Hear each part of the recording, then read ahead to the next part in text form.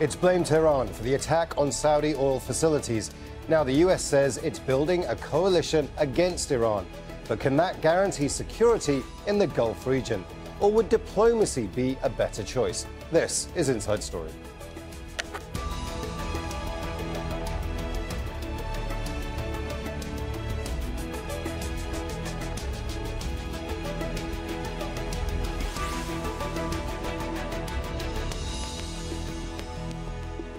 Hello and welcome to the programme. I'm Imran Khan. The Gulf region is on the edge. Who's responsible for last week's attacks on Saudi oil infrastructure, which have led to accusations from all of the different sides? The US and Saudi Arabia say Iran is behind the Aramco strikes, but the Houthis in Yemen say they are responsible, and they've warned of more to come. The US Secretary of State visited allies in Saudi Arabia and the UAE to hold talks with their leaders. Mike Pompeo said Washington was seeking a peaceful resolution to the crisis, but blamed Iran for seeking an all-out war. Iran's foreign minister says the US is preparing to use the Aramco incident as an excuse to attack his country, and that Tehran's ready to defend itself. There will be more sanctions. We have set about a course of action to deny Iran the capacity and the wealth so that they can conduct their terror, to prevent them from conducting their terror campaigns. And you can see from the events of last week, there's still more work to do, and we're going to continue to drive towards that end. You cannot fail to see the failed policy of giving money to this regime by what happened in Saudi Arabia. Iran's foreign minister has responded, criticizing Americans' involvement in the war in Yemen. Mohammed Javad Zarif tweeted a list of crimes he accused the Saudi-led and US-backed coalition of committing in Yemen, saying, 4 years of bombing has left 100,000 Yemenis dead, millions malnourished and suffering from cholera. But when Yemen carries out retaliatory strikes on Saudi oil tankers, the US calls it an unacceptable act of war. In another tweet, Zarif says Iran has been more responsible, calling for peace and security in the Gulf and putting forward peace plans for Yemen and Syria.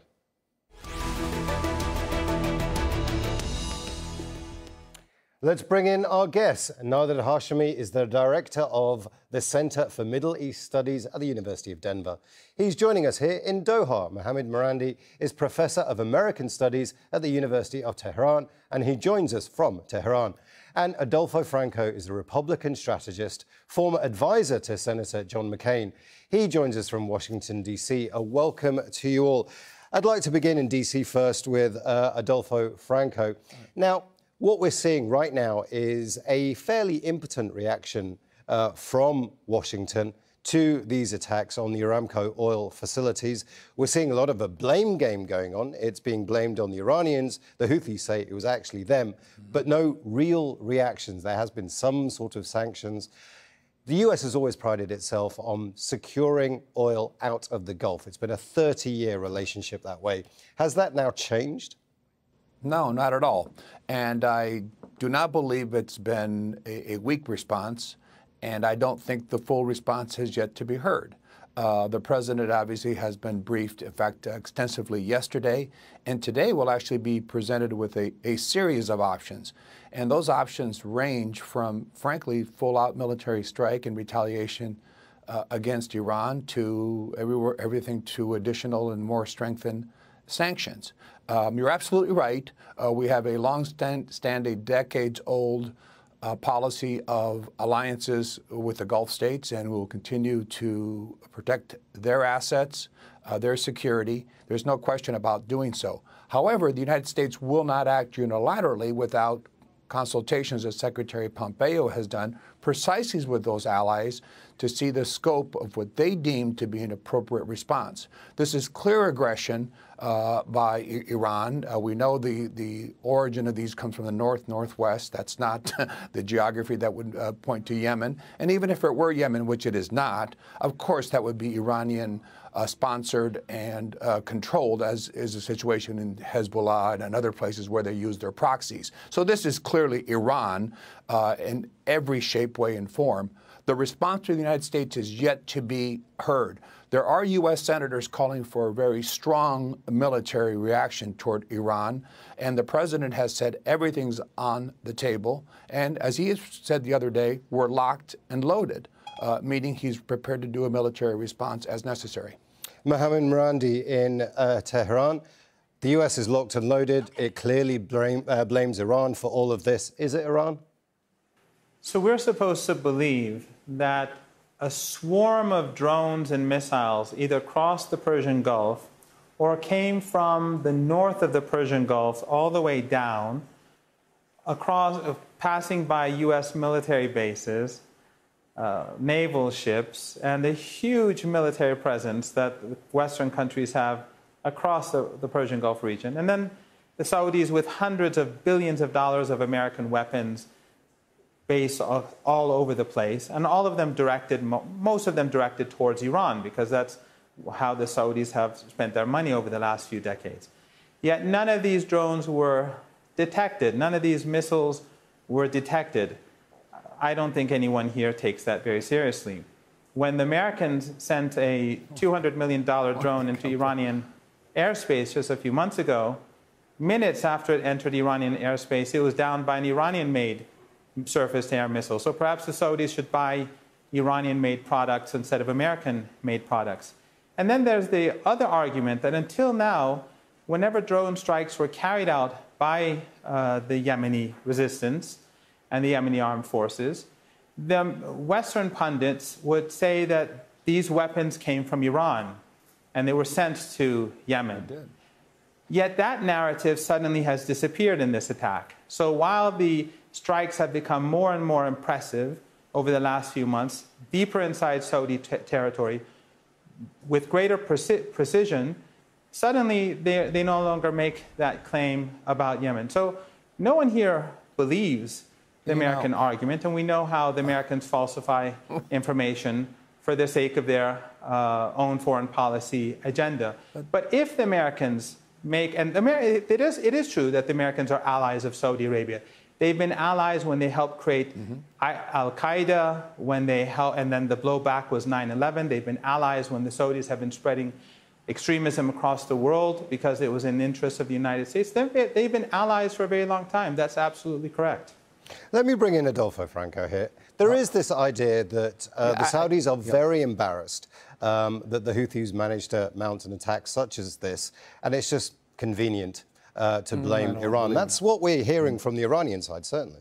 There's something illogical about my colleague's rationale. He just said that it was implausible that something could attack, drones could attack Saudi fields because they're armed to the teeth and the sophistication, and this is just impossible. Yet, they can be coming from Yemen, and somehow that's plausible.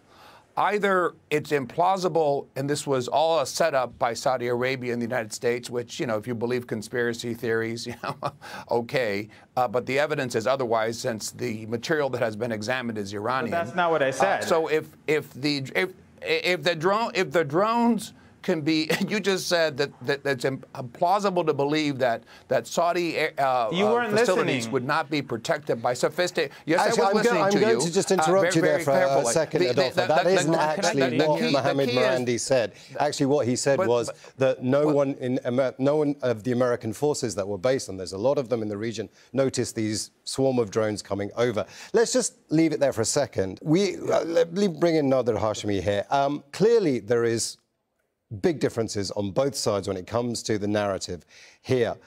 Is there a political way out of this, or are we at the stage where somebody is going to have to attack somebody else's capital? Well, there is a political way out of it, and it speaks to the point that was just discussed with your other two guests.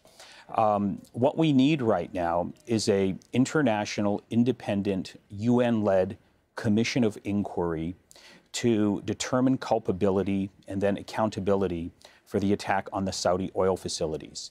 Now, it would be good to hear from the government of Saudi Arabia as to whether they would support such a UN-led independent inquiry, because when it comes to UN-led independent inquiries in the context of the war in Yemen, They've strongly opposed those independent inquiries. And the Islamic Republic of Iran has also had a horrific track record when it comes to pursuing and accepting the results of UN-led independent inquiries with respect to regional destabilization. And I'm talking about what the UN has said and done with respect to Iran's horrific involvement in Syria. So I think that's one way of resolving this issue. That's the way forward. In terms of the broader political conflict that we see unfolding right now that has brought this region to the precipice, I think we're in desperate need of diplomacy.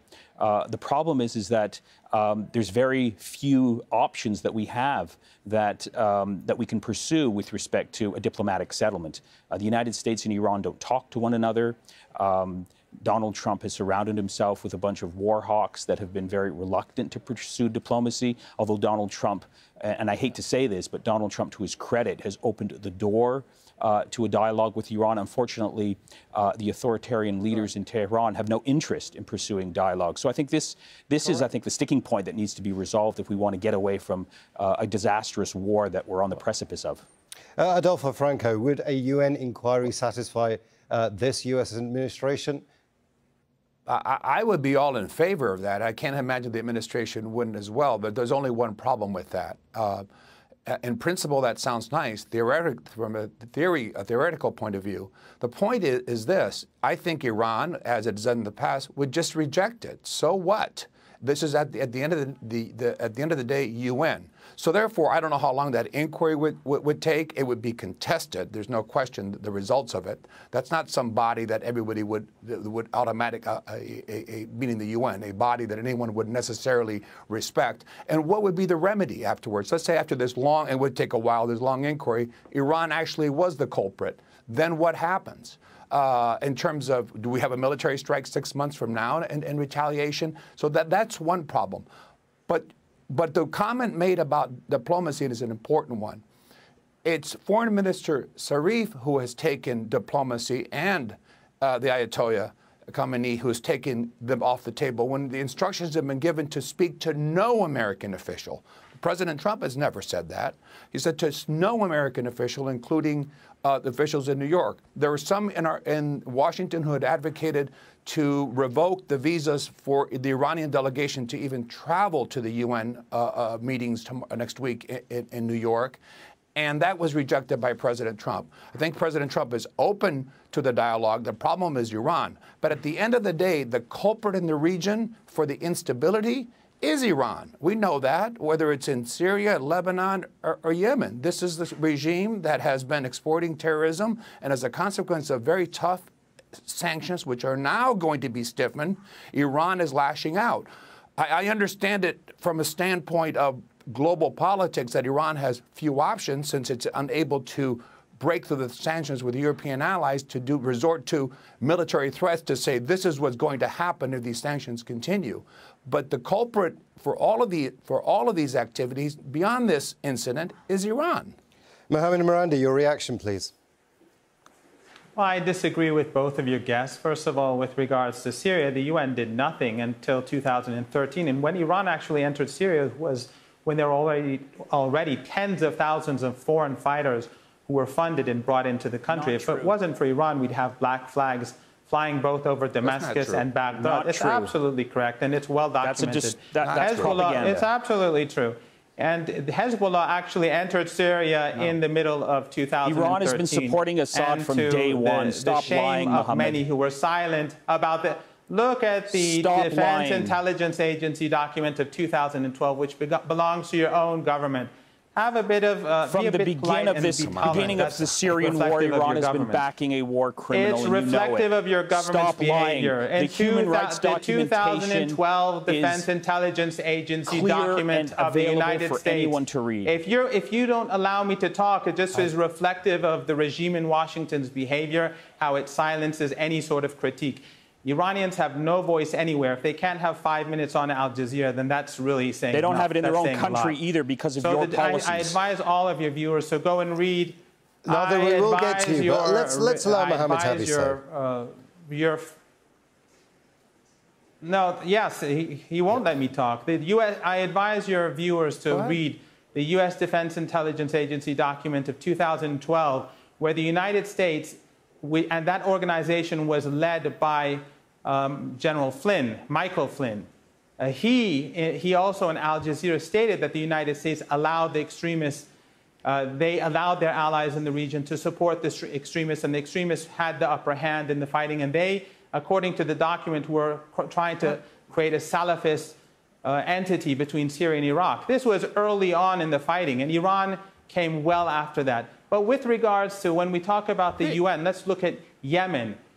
The UN only had the Saudi regime on their blacklist for 72 hours, and then they removed it. So when we talk about the UN, we're not talking about an unbiased body. The UN, when Saddam Hussein invaded Iran, they never condemned the aggressor during the war. And when they used chemical weapons, and I survived 2 chemical attacks, and friends of mine didn't.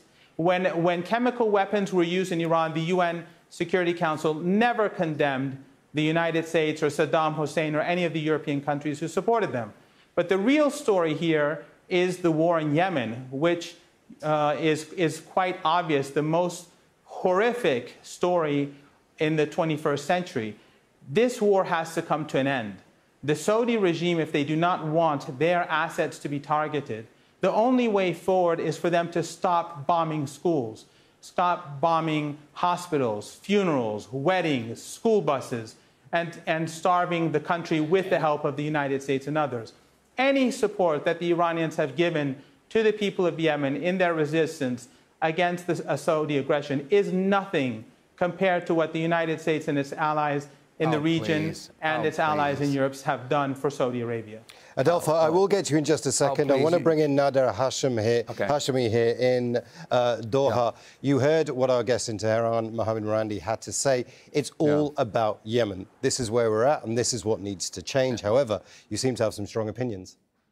I would agree with him that the war in Yemen is horrific, and it has destabilized the region, and it has led to a huge humanitarian catastrophe.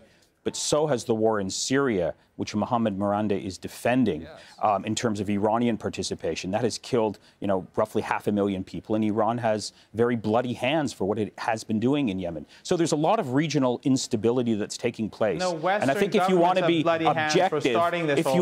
objective, one has to be able to attribute blame to all of the destabilizing actors. Yeah. That's Saudi Arabia, that's the Islamic Republic of Iran, that's the State of Israel, and that's also the United States government. Absolutely.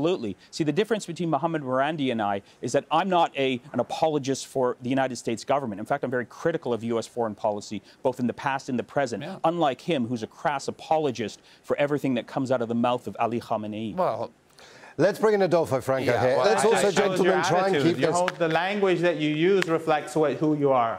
Yeah. Let's keep this civilized. Adolfo Franco, it's very difficult for the Iranians to come to the negotiating table if you keep putting sanctions on them. If you sanction their senior leadership, it becomes very difficult for them to actually sell it to their people and come back to the negotiating table. What's the way out for the US here?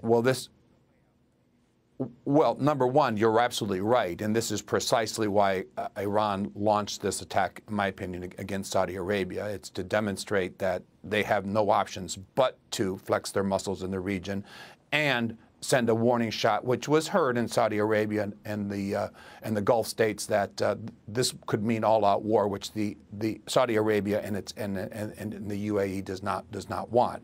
So the way out of but here's the bigger problem for the United States, and I really respect the other guest who I disagree with in Doha, because he is right. He's critical of the U.S., but he's also critical of the other side. So I have a different view, but I give him a lot of credit for his honesty. Let me say this. From our standpoint, we have very hard options. This is not an easy way out.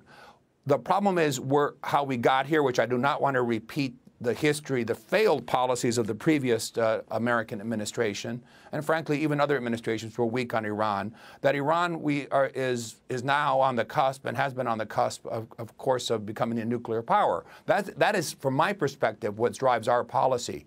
The problem is and I think the president was right, he's saying we're not going to feel good for 5 or 6 years of buying security and then actually license Iran to almost have, under the agreement, the ability to develop nuclear weapons in a few years. So he bit the bullet, meaning the president. By that expression, I mean he decided very directly to say this is not going to happen. We're going to put pressure on Iran through sanctions to change its policy and to really call it what it is, which is a terrorist state.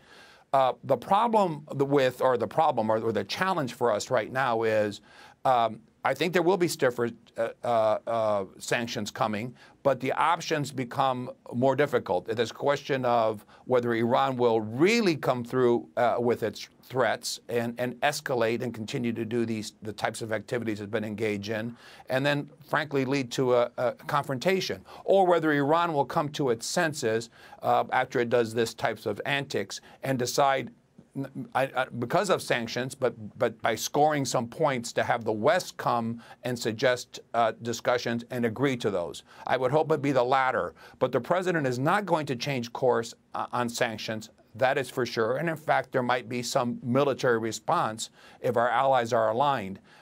Ultimately, our goal is to change the Iranian regime's behavior.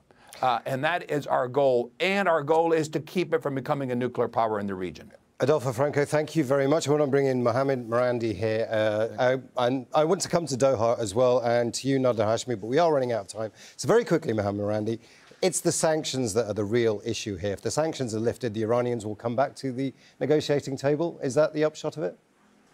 No, it's not at all that. It's U.S. aggression in this region, just like in Syria. As we know in WikiLeaks, the United States knew Saudi Arabia was supporting ISIS, and they were destroying Syria, and they hide the reality like your two guests do. And I also disagree that Trump your guest in Doha said Trump opened the door for negotiations. That's nonsense.